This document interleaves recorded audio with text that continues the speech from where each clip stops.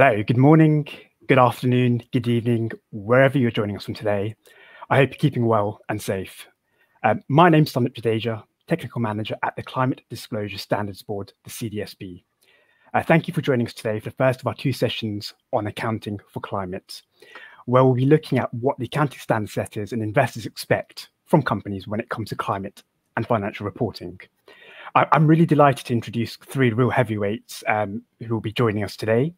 Nick Anderson, member of the International Accounting Standards Board, the IASB, David Pitt-Watson, Executive Fellow at Cambridge Business School and a former co-chair of the United Nations Environment Programme's Finance Initiative, and Natasha Landell-Mills, Head of Stewardship and Partner at Sarasin and Partners. Welcome and thank you for joining us today. Bit of housekeeping before we begin. We've set aside plenty of time for questions at the end, so whether you're joining us on this webinar platform or if you're streaming in from LinkedIn, YouTube, and I've just learned Facebook as well, please do drop your questions into the Q&A box or comments wherever you're joining us from, and these will be shared with me.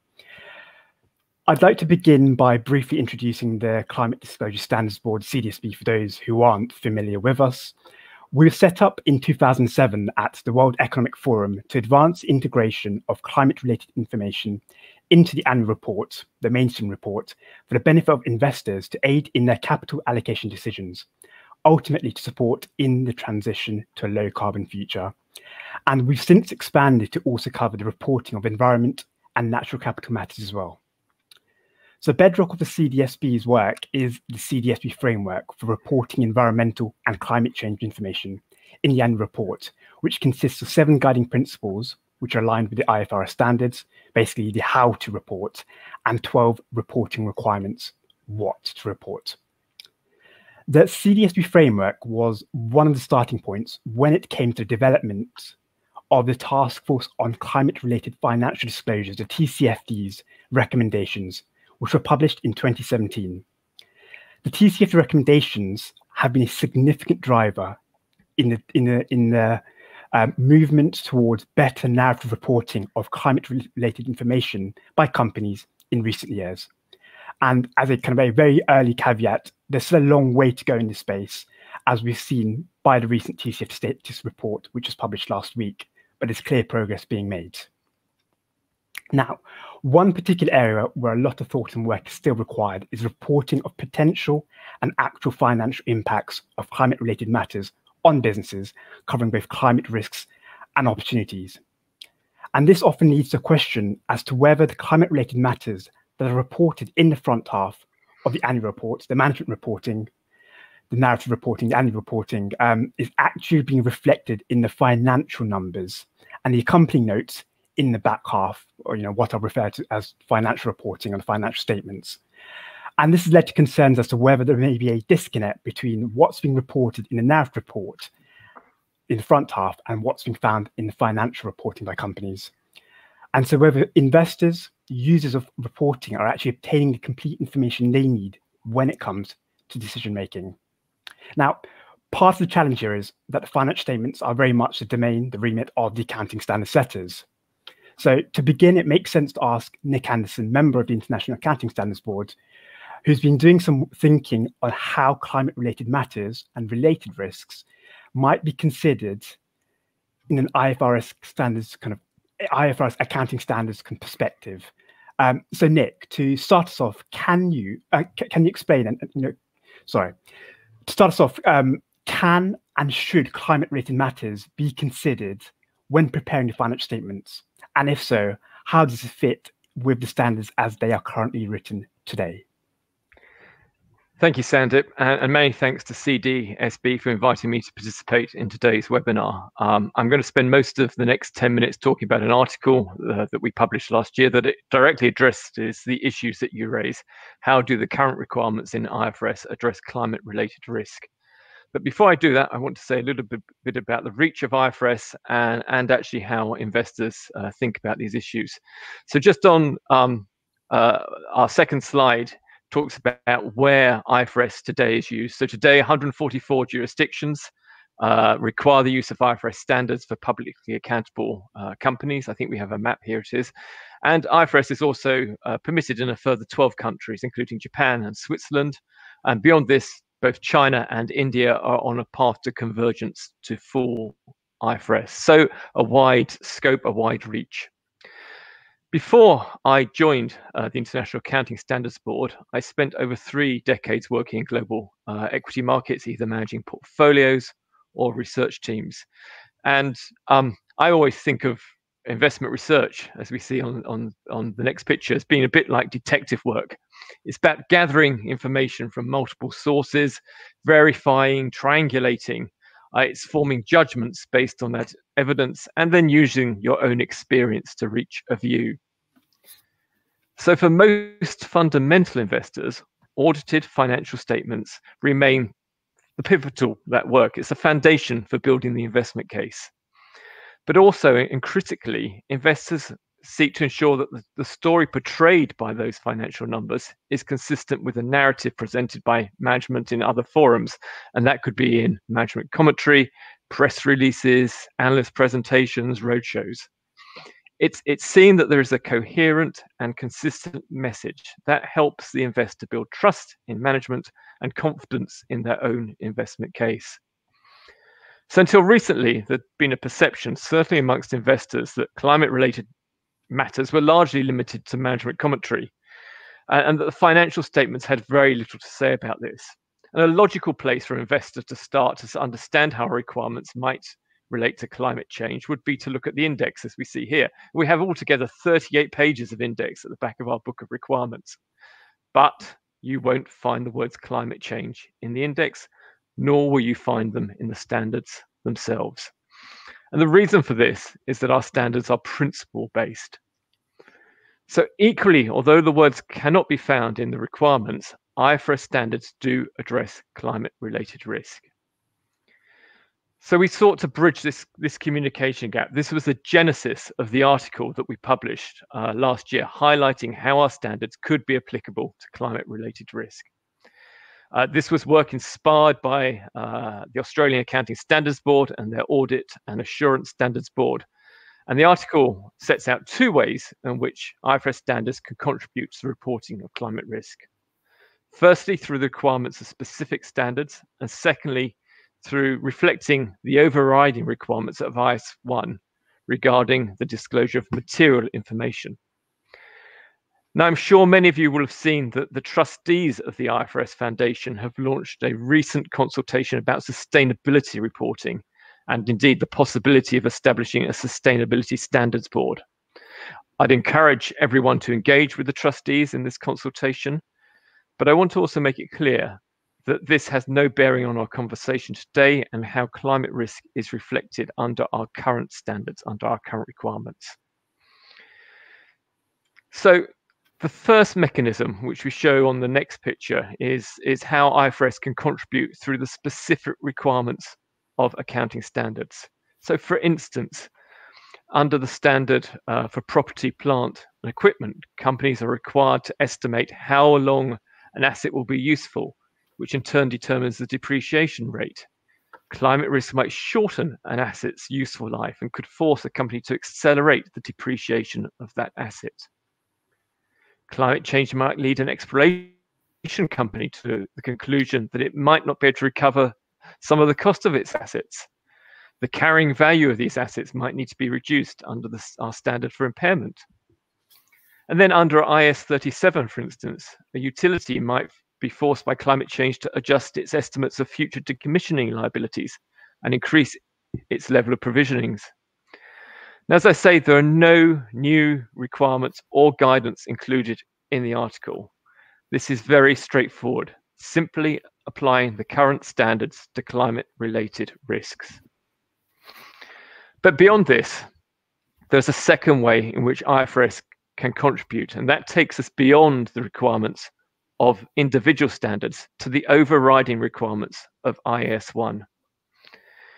And so if we move on to the next slide, you appreciate that under IFRS, a company must disclose information, must consider whether to provide information not required by specific standards if that information is necessary for the primary users of financial statements to understand the impact of transactions, other events, and conditions on those financial statements.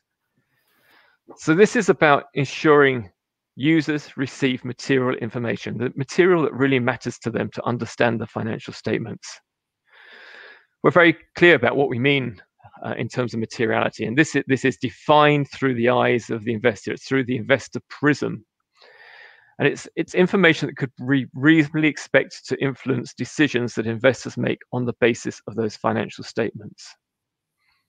Importantly, it's not just about size. It's also about the amount.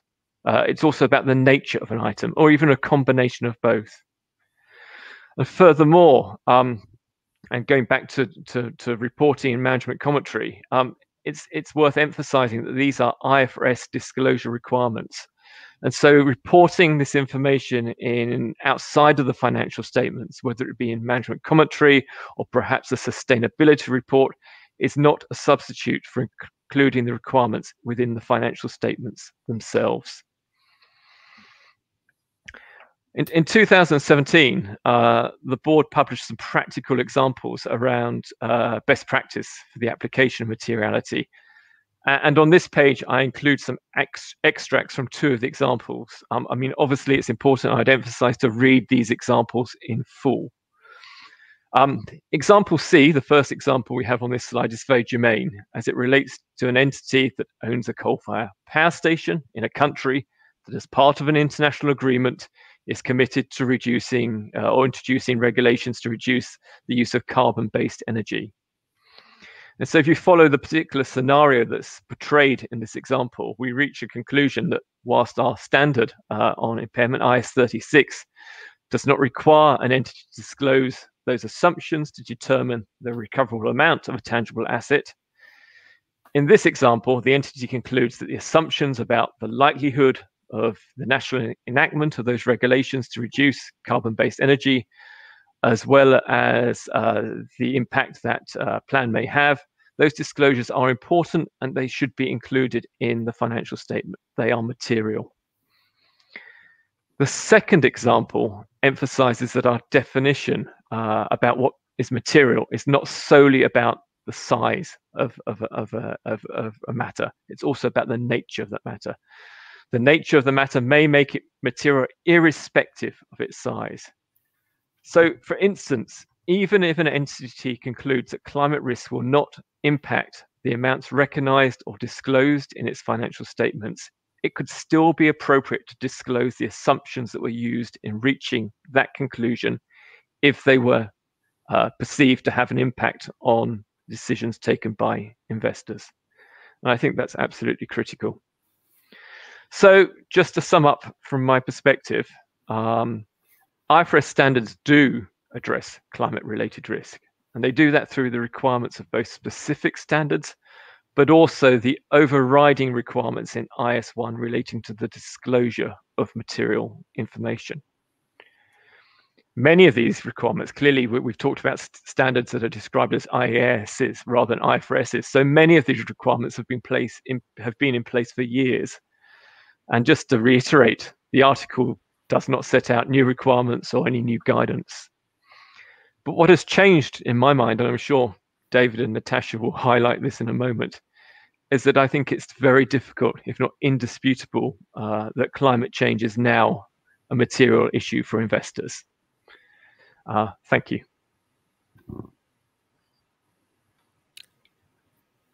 Thank you, Nick. So from my perspective, the message is clear. Whilst climate may not be explicitly referenced in the IFRS standards, like any other risk, they should be considered by companies when it comes to preparing financial statements, and where material should be reflected appropriately in the numbers or the accompanying notes. So David, one of the key points that Nick brought across was, in addition to size, materiality assessments also require consideration of nature, qualitative considerations. So in relation to the latter, investor views should be considered when it comes to determining whether and how climate-related matters are reflected in financial reporting. So you've been engaging a lot with investors in this space recently, and it'd be really helpful to understand what investors are thinking about, what they're expecting when it comes to accounting climate by companies. That's great. Thanks, Sundip. I myself am, by background, an investor, and I know that the investment community, within the investment community and between the investment community and the issuers, there has for a long time been a degree of confusion about whether or not climate needs to be included in the back end of the accounts. Many investors, actually the pioneer with this was Sarasin, who we'll hear from Natasha later, said, look, the principles of accounting surely mean that given that we've got tens of trillions of dollars signed up to Climate Action 100 Plus and the IIGCC in series and all this sort of stuff, this has to be material, and it has to be material because we will at some stage deal with the climate crisis. But nevertheless, that was not typically what you would find when you looked at the accounts of a company. I mean, in fact, I can't think of any company historically that's been doing this correctly. And therefore, that was one of the reasons that investor groups approached the IASB and Nick and his colleagues and said, look, there's confusion on this because we'd interpret the principles this way, and that's not what it is that was happening. So investors hugely welcome the clarification that the IASB has given. And if I was to sum it up, I mean, this actually is a quote from Sue Lloyd, one of Nick's colleagues who's the technical head at the IASB. She said this: if climate is material, you have to take it into account if you are complying with IFRS. So 140 countries, IFRS is mandated. If you are complying with the mandated accounting standards and climate is material, you need to take it into account. That, I think, is a very big step. But there's another couple of big steps that we should talk about here. Here's the second one. We also approached the International Audit and Assurance Standards Board. And they have written a complementary paper to the IASB paper. It concludes, if climate change impacts the entity, the auditor needs to consider whether the financial statements appropriately reflect this. So it's not just the issuer here, it's also the auditor that now needs to take this into account. And just to be clear, it says climate must be considered if you are using the mandated audit standards, IFRS, otherwise you're in breach. And climate must be considered if you are using the mandated audit standards, otherwise you're in breach. And that's, I think, quite a big change. As Nick has said, though, it's not a new standard. It's the interpretation of the existing standards. And why has the interpretation one that needed clarification? Well, because over the years, climate has become a much, much more acute issue, but also because, as Nick says, this is highly material to investors. There are groups of investors simply focused on making sure that climate change is addressed by companies with tens of billions of investments between them. And that's why we worked through the investor groups. So we've got the ISB, the IAASB, the standards, the audit, but we've also got something else the investors are asking for. And this was a group, just to be clear, we got lots of signatures at the end, but a group of over $100 trillion worth of members. So that's the IIGCC, that's the Institutional Investor Group on Climate Change. It's the Principles for Responsible Investment. It's the UN Environment Programme. It's the Pensions and Lifetime Savings Institution in the UK. It's the Investor Group on Climate Change in Australia. It's the Asia Investor Group on climate change. It's the UN Asset Owners Alliance. Look, it's a huge group. And they have said, look, for the avoidance of all doubt, be clear that climate-related risks are material factors to us that should be reflected appropriately in financial statements. So the assumption that Nick is making about materiality and that you were asking about, Sundip, that is absolutely clear where that stands. So it's material. Secondly, that they want to see both the issuer and the auditor follow, and they put it this way, in the letter and the spirit, the opinions of ISB and IAASB. And then they've said a third thing. They've said, look, those standards mean that you need to show assumptions and you need to make assumptions.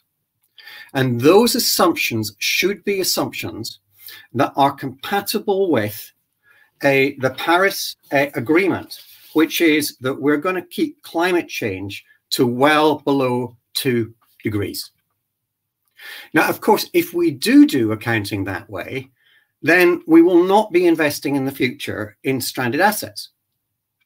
In the short term, yes, look, there's going to have to be some write-offs if we've been valuing a climate-exposed assets as though there is no climate issue.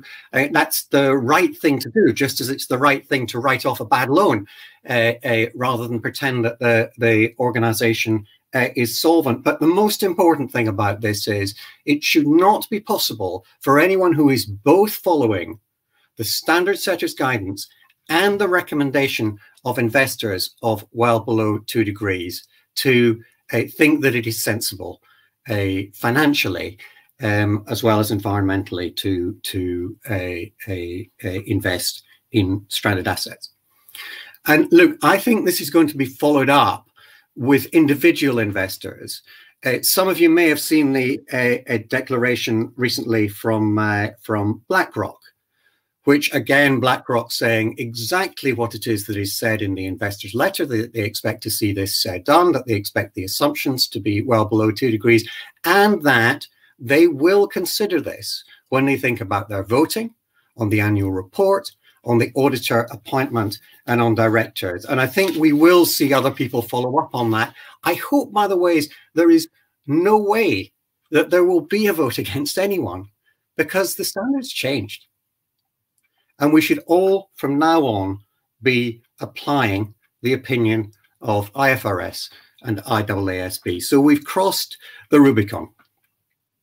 Look, it's not surprising, I think, that we've been doing that. Groups, as you say, like CDSB, Sundip, I mean, I've been around for 10, 20 years trying to push this agenda. It's hardly surprising now that we've got accounting standards in, I hope, the right place. So the question of whether we do this is, I hope, resolved. That, though, does open some very interesting questions where CDSB play a hugely important role, which is it's not whether, it's how. And this will raise lots of how questions. So what is the life of a thermal power plant? What is the appropriate value for oil coming out of the ground in 20 or 30 years' time? What's the lifetime of an asset? All of those sorts of things need to be thought through. And I very, very much look forward to working with CDSB, continuing to work with the investors and the investor groups, and indeed, if we can help with any of the issuers or with the auditors in making sure that this is an event that we can look back on and say, look, this is the point at which the accounting profession played its role appropriately. You know, one of the central roles of accounting is to make sure that the companies that we're ascribing value to are going concerns. No companies are going concerns if our planet is not a going concern. And it's crazy to be drawing up accounts as if there was no issue about whether our planet is a going concern. And I hope that we can all look back on this year or next year as we go to the COP26 and be able to put our hands on our heart and say our profession is doing its job properly. Thanks. Thank you, David. Thank you very much. So in addition to the accounting standard setters, the audit standard setters have clearly set their expectations. and the investors now are clearly kind of have set their expectations. I'm particularly impressed by the, you know, the representation of the letter you refer to, and over 100 trillion under assets under management represents that letter. Real significant amount. I think that's right, Sundip. I mean, there is no doubt what investors are interested in here. I mean, I've been involved in this for a while. I chaired UNEP during the Paris conference, and there was a petition of $24 trillion of investors saying, please do a tough deal. And we thought that was amazing. It was the first mega petition that we'd ever put together. The Climate Action 100 Plus, whose specific job is to make sure that companies operate within the boundaries agreed in Paris. Climate Action 100 Plus, I think now is on its own over $50 trillion worth of investors signed up. The PRI is itself nearly $100 trillion. The IIGCC, I can't remember, Natasha, what is it, 20 trillion? It's very, very clear what investors want. Very, very clear. And the opinion from IASB and from the IAASB says, yeah, but our principles mean climate must be included. And then if you want to follow the investor guidance, and it should be within the limits of Paris. Thank you. Brilliant. So if we now move on to Natasha. Natasha, you and Sarasin have really been leading the way, as Dave's already mentioned, when it comes to engaging with your investor companies in relation to reflecting material climate-related matters, climate-related risks in financial statements, and actually not just engaging with companies. And you've already had some wins. So it'd be really great to learn what you expect when it comes to financial reporting and climate, why this information is needed. And a question often asked is actually, how is this information used by investors? Yeah, sure. And thank you. And thank you to the two previous speakers who have provided an excellent backdrop for the work that we've been doing. I guess I would just start, if I may, and I'm going to go on to the specifics of some engagements and the successes we've had, and therefore I think the way forward on that. But just to reiterate, I mean, I think the really critical question to just start with is, you know, what is the purpose of finance, right? And as an active manager, and I think any investment manager, passive or active, ultimately this is about allocating capital, deploying capital in a way that is aligned with society. And the role that accounts plays in that is absolutely vital. I mean, it's one of the kind of really key levers within the financial infrastructure which determines which way capital is deployed. And this is something that certainly I really sort of internalized, if you like, following the financial crisis, and something that allowed us at Sarasin to really focus our gaze on the accounts and the role that they were playing in driving that market-wide capital deployment. So against that backdrop, yeah, we started looking at accounting, and particularly its role in helping to combat the climate crisis back in 2016. And at that time, Bloomberg was consulting on the TCFD. We wrote into the TCFD to say this is an absolutely excellent initiative, but one thing is missing here, which is the financial statements. And we continued to kind of look into this over the years. And then in 2018, what we decided to do was to actually delve into the details of the financial statements of 8 European oil and gas companies. And the idea there was to just demonstrate, both to ourselves, but also externally, why it was we needed to kind of unpack this and look at it in a little bit more detail. And what we found, which we then published in a report, which we titled Are Oil and Gas Companies Overstating Their Positions? What we found is 2 things. Firstly, that the auditors were telling us which were the most critical accounting assumptions, the most material accounting assumptions.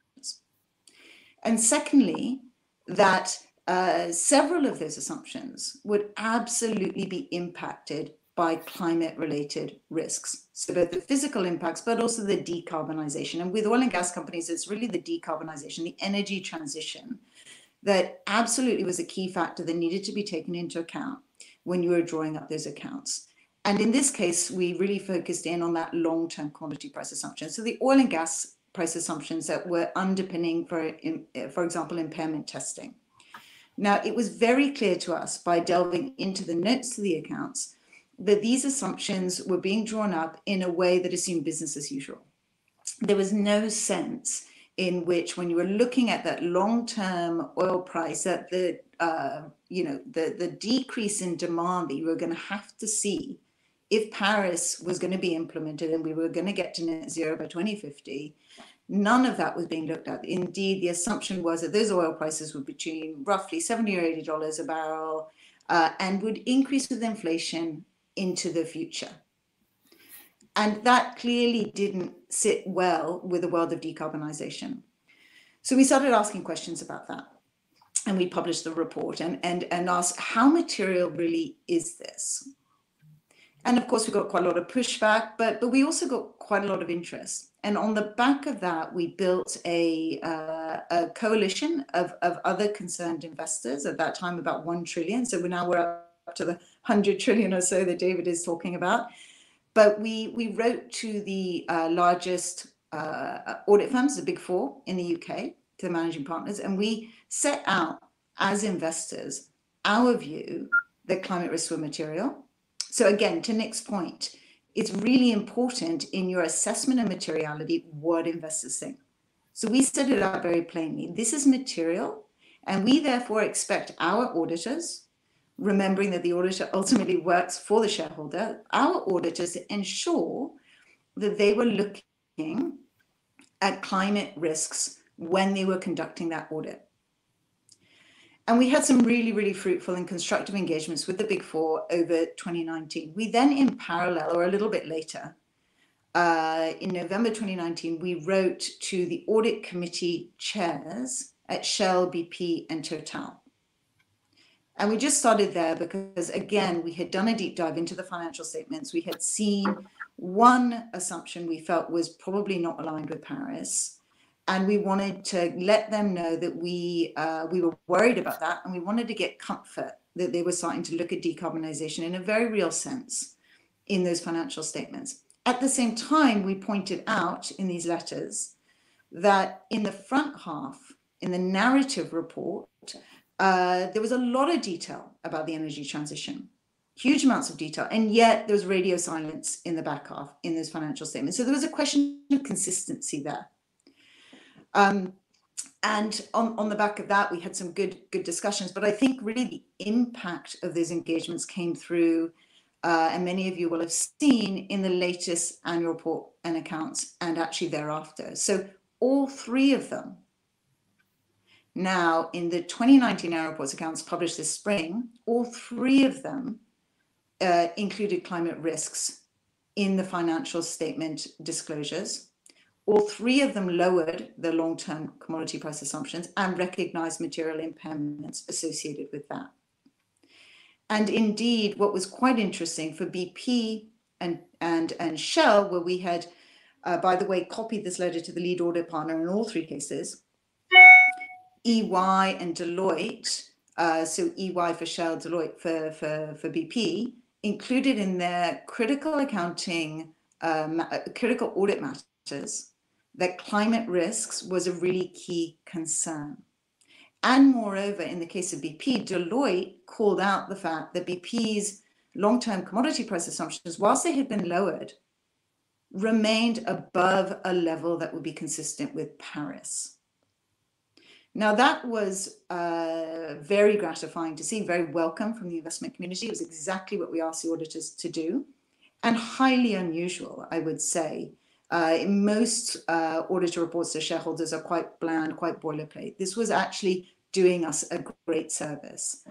What we then saw, which I think is equally interesting, is just a little, literally weeks later, BP came out with a statement to say that they were now lowering the long-term commodity price assumptions to levels consistent, in their view, with Paris. And that they would be recognizing an impairment between $13 and $17.5 billion.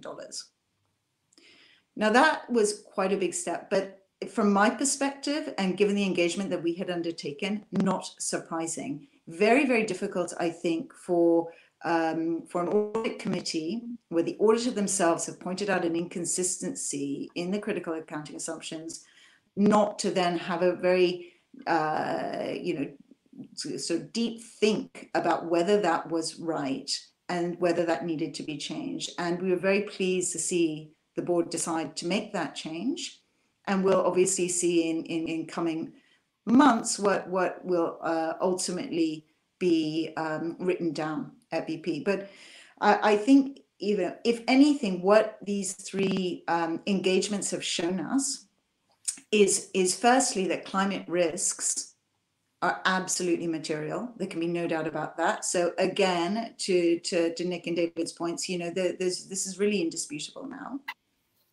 Secondly, that companies can act quickly.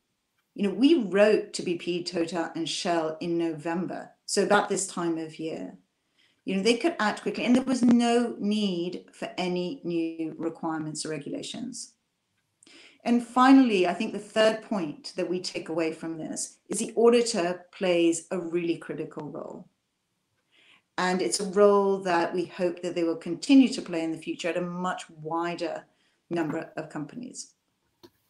So what are we doing about this? David has mentioned that there's a huge number of investor associations that are now calling for this. We've had BlackRock come out recently. We've been working very, very closely with IDCC, and we will be coming out with a more detailed publication setting out, we hope usefully, exactly the expectations that investors have of directors, and also the exact expectations that that investors have of auditors. So I would say essentially there are 5 things really that we would expect of companies now with regards to climate risk and with regard to Paris alignment of those accounting assumptions. Firstly, that there's an affirmation, just a statement to say we have considered the Paris Climate Agreement in drawing up our accounts. Secondly, that adjustments are made to assumptions were relevant. Thirdly, that in the notes to the accounts, that you get some sensitivity analysis. So particularly where companies are choosing not to use Paris-aligned assumptions, so assumptions that would be consistent with getting to net zero by 2050, where they say, well, we're not going to use that because we don't think it's going to happen.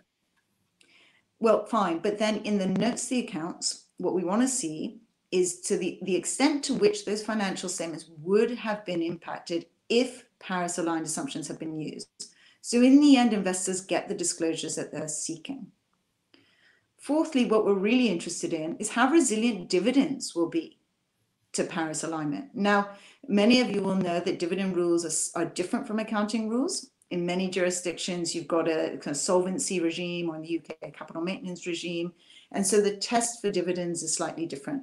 And we just want assurance that dividend sustainability will be there. And finally, something, frankly, that's already required is a confirmation that the accounts are consistent with the narrative reporting. So there's consistency there, which is generally already required in most markets. Likewise, expectations for the auditors to be kicking the tires, to give us as their ultimate clients assurance that they have considered climate risk, but moreover, they've considered Paris alignment, and that where there is a disconnect with Paris alignment, that's called out. The auditor can call that out in the report to shareholders, so we have that information.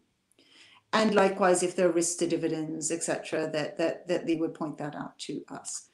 So those are I guess, there could be variations of these different things, but, what we're trying to do is send a very clear message as to what it is the investment community would like to see. As I say, Sarasin have been very involved. We've led on a number of these engagements and on this forthcoming publication, but it is supported by a very, very large and growing group of managers around the world. And indeed, one of the other questions in our mind and part of the kind of policy outreach is to ask whether actually governments should be standing up and saying, you know what, Paris-aligned accounting and audit should be mandatory.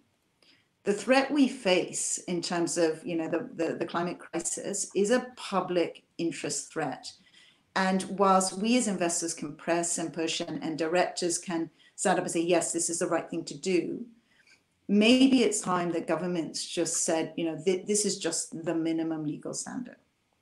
So I'll leave you with that thought, and obviously happy to take any Q&A. But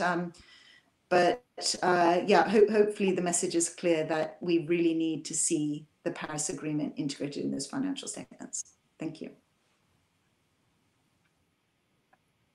Thank you, Natasha. So to summarize, the accounting standards allow and expect climate risk to be reflected in the financial statements where considered material both from a size and nature perspective. And as has been made clear by both David and Natasha, the investor expectations for the consideration and reflection of climate-related matters are very clear. They do consider this to be material. As we've learned from Natasha, companies, though, can act quickly, and as has been explained, there are a few examples already out there. But also to note that auditors also have an important role to play. And going beyond the IFRS paper, beyond Nick's paper, there's expectation that companies should be reporting or trying to report aligned with Paris and the goals set there. So before we move on to questions, and a reminder now for our audience to continue to submit questions, I just wanted to flag that the CDSB are developing some practice guidance at the moment, which is to be released in December, to support preparers in how to begin considering and integrating climate-related matters into financial reporting. This guidance will build on Nick's November 2019 paper and focuses on some of the standards that are highlighted in that paper, really delving into some of the accounting aspects where climate-related matters may need to be considered and disclosure implications, supported alongside with mock examples to help companies and preparers who are starting off on this kind of journey. So if we move on to the Q&A, the first question I'd like to ask, as I started off, kind of TCFD narrative reporting is progressing. There's already a lot of momentum there, but there's clear kind of work to be done. So how does this fit in relation to TCFD and kind of scenario analysis that companies may be developing at the moment? And could TCFD be seen as an input into the climate reporting in relation to kind of the accounting side and financial reporting aspects? I'm happy to kick off with that, Sundip. Sure. Yeah. So I think absolutely these are really complementary, and I think that frankly, if you're developing these detailed scenarios for TCFD and not thinking about how that should be reflected in the accounts, there is the inconsistency that I was mentioning earlier. I would also make a point, which is that, it's actually often the other way around. One of the things that has perplexed me is that there's a real focus on the narrative and the need to change strategies. And yet strategies aren't going to change until the numbers change.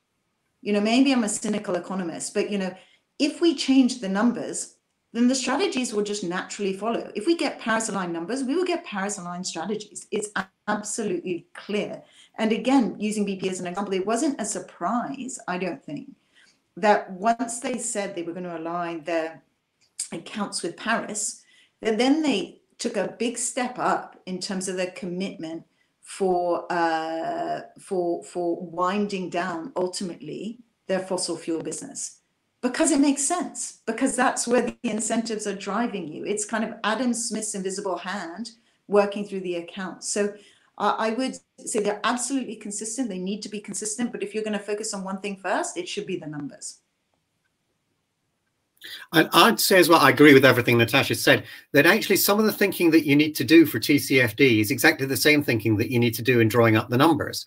So now that we've got the numbers mandated, if you're thinking about TCFD, you can borrow from that and then do TCFD. If you've been doing TCFD, you can think about that and that will help you with the numbers.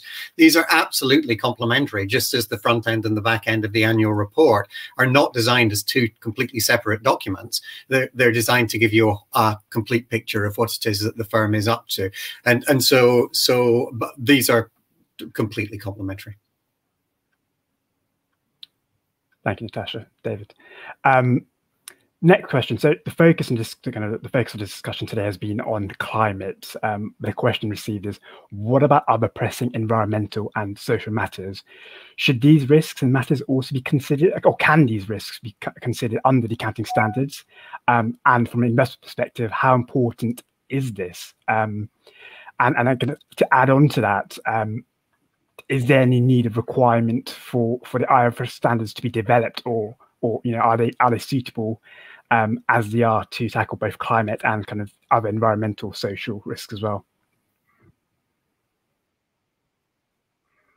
So should I kick off on this? But clearly, environmental, social, and governance is a very broad remit. It's the first thing. It covers many factors and considerations. I would say we have 3 initiatives underway at the IFRS Foundation, which the board is part of, that considers this broader landscape. The first is the board itself is developing an update to its management commentary practice statement, so guidance on how to write a good management commentary. You would see, I think, many of the features that already appear in the work from the Integrated Reporting Council on narrative reporting in terms of the principles in what we're developing already. So very much about coherence through management commentary statement in terms of business models, strategy, risks, performance, but also coherence and consistency with the financial statements that I think we've all talked about this morning as being central to that. And that will be a place for reporting on particularly environmental and social issues. Not all of these are suitable for quantifying the financial numbers. Analysts and investors will spend a lot of time today thinking about a company's culture. Could be an asset, could be a liability, but we're not going to put a number on it because I don't think anyone really would regard that as reliable. So that's the first thing. Secondly, every 5 years, we ask people, are there any gaps in our existing financial reporting requirements? And we'll be kicking off that process in the first quarter of next year. And so that's an opportunity for all of our stakeholders, whether they be users, preparers, auditors, regulators, to influence our work plan. And again, I'd encourage everyone to do that. And the third aspect, which I mentioned earlier, is the work of our trustees, who are looking more broadly, should they be getting involved in the space of sustainability reporting. But again, complementary to IFRS requirements in terms of the numbers, rather than directly influencing. And Nick, can I quickly just probe you then on a kind of related question, which is, okay, before even looking at all of this, is there a need for IFRS to try and sort out the treatment of carbon allowances and kind of work that was historically done in relation to IFRIC 3? Yeah, so if my memory serves me right, IFRIC 3 was withdrawn many years ago, probably 10 or 15 years ago. So we do have a project in our pipeline on pollutant pricing mechanisms and to address whether there's diversity of accounting for those mechanisms. We, again, I think as part of what we call our agenda consultation, our future work plan, we'll be asking for our stakeholders to prioritize that project, compared to other requirements on our time. And so, yeah, we're in listening mode in terms of what we should be doing next in that space. Thank you. And Natasha, David. May I just add a point?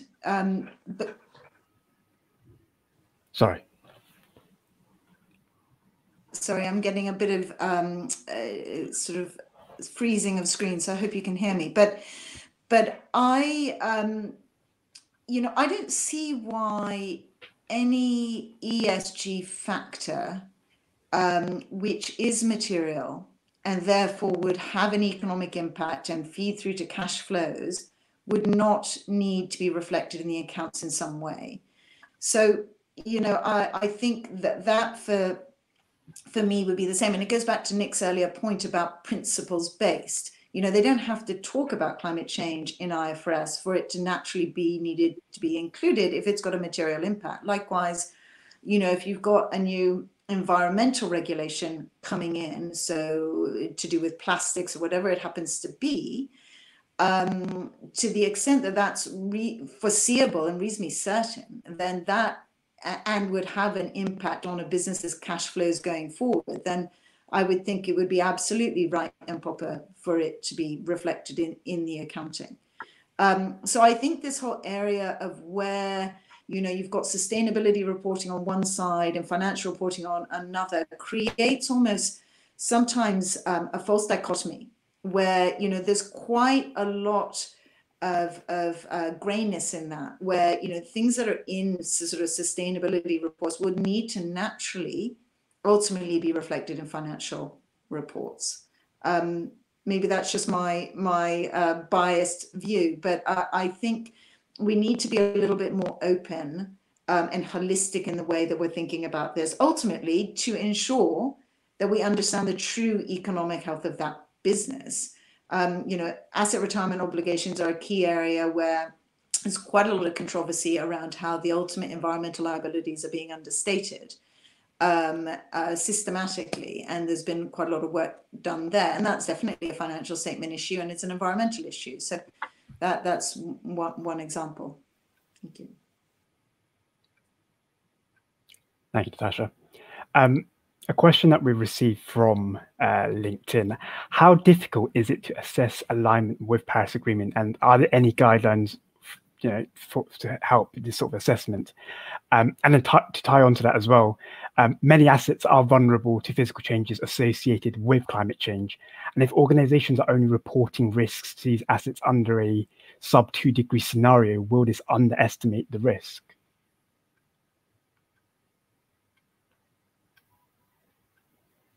Shall I kick off on this one, Sundip? Please.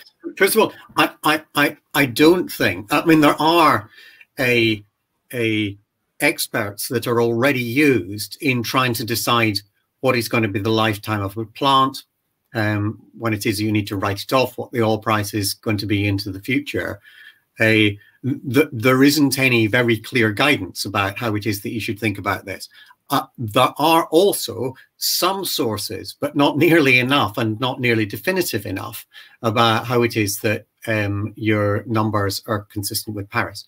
So look, next year, we're going to have to be doing this with a great degree of management judgment.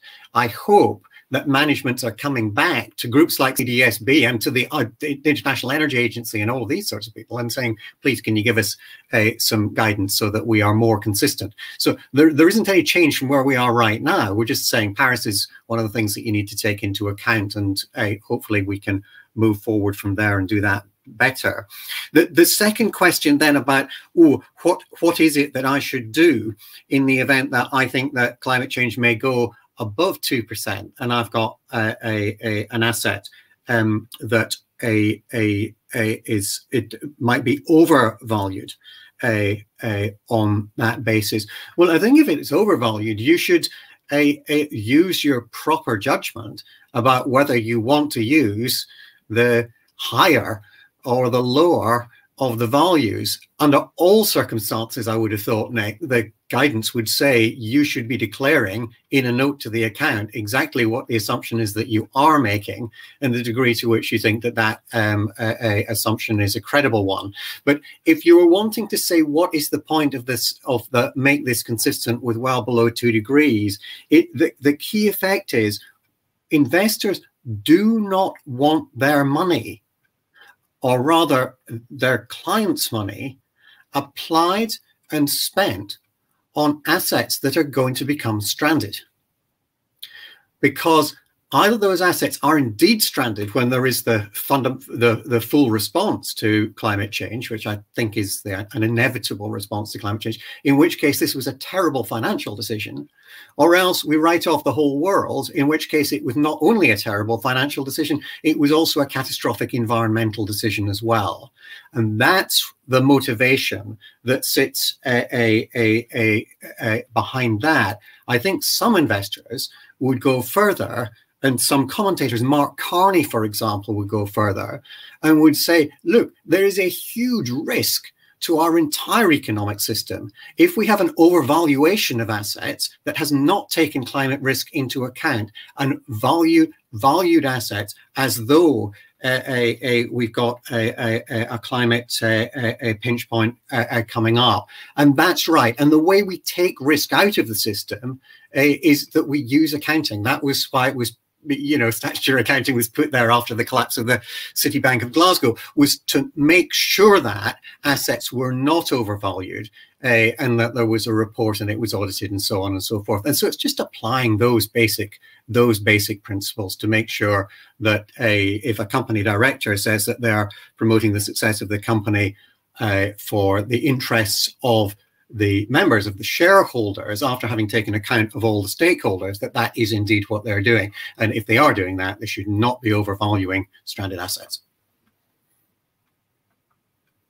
Thank you, David. And just, I mean, I might just add, I mean, I think it's absolutely the disclosure of judgments and assumptions is absolutely critical, because without those, it's actually very difficult, I think, to have a dialogue with management around the numbers and the impact. Yeah, if these are material, those assumptions do need to be disclosed.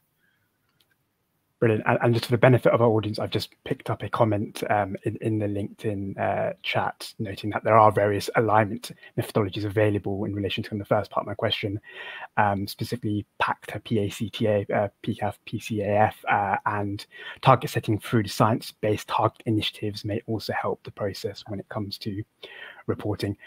As we're approaching kind of the end of our discussion, I think we'll close questions. And I know, Natasha, you have to kind of drop off a bit early, so in advance, thank you so much for joining us today and your insight and kind of, you know, the story that Sarasin have been through and progress that you've made and driving this change is really interesting and wonderful to hear from. If I could just, you know, ask you know, participants who joined us today kind of a key takeaway for the audience. You know, if there's one thing that they can take away from this kind of 1 hour discussion we've had, what would that be in 30 seconds or less? If you start with Natasha, perhaps first, just because I know you're heading off.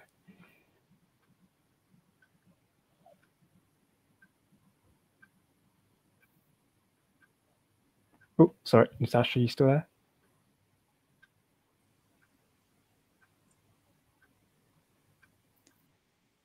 Sorry, I'm having a bit of trouble with my connectivity. Could you repeat the question? If you have kind of a one line takeaway for our audience who have joined us today, from your perspective, what would that be? What would that be?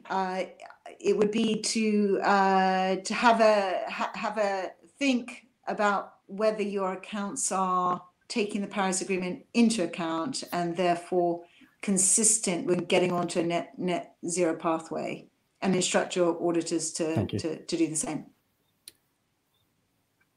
Nick, over to you. Yeah, it's very simple. So just to reiterate that existing IFRS requirements do address climate-related risks, that these are material. It's important that we see disclosure around assumptions and judgments. And indeed, I believe investors are looking for a coherent story to be portrayed both in narrative reporting, one that is consistent with the financial statements. That helps build confidence. Thank you. Thank you, Nick. And David?